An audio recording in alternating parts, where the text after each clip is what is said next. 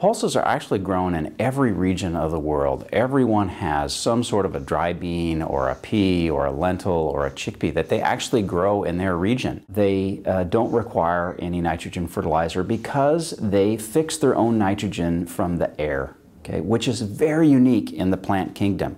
So in that respect, if you are a low input farmer and you still want to get a productive yield from a crop that you're going to raise, pulse crops are certainly that crop because they don't require a lot of inputs. Now, of course, they require good seed. That's helpful for high productivity, but they don't require a lot of other inputs beside that. They are a low water use crop, which in many of the regions around the world, they need low water use crops. So these crops are good for your soil, they're good for your health. You know, they're high in protein, they're high in dietary fibers, they're high in magnesium, they're high in folate for developed, for pregnant mothers. They are truly just a superfood. Of course, in every diet you need a good balanced diet, but we are absolutely convinced that if we're going to deliver the foodstuffs that we need by 2050 in this increasing population, that we're going to have to increase the productivity of these superfoods, of these pulse crops, in order to meet that growing population demand.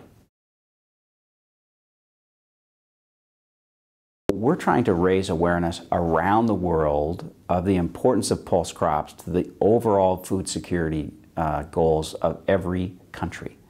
So in North America, we need to have, in most developed worlds actually, we need to increase our dietary fiber intake in order to push things through our system so we don't gain so much weight. But in the developing world, they really need the protein source. Pulse crops have been under-researched. We don't have a great system for extension to teach farmers how to use and grow these crops. There isn't good seed sources available to these farmers. So we need to give tools to our small stakeholder farmers in Africa. In fact, one of the goals of the International Year of Pulses, we have a whole thematic area planned out for food security.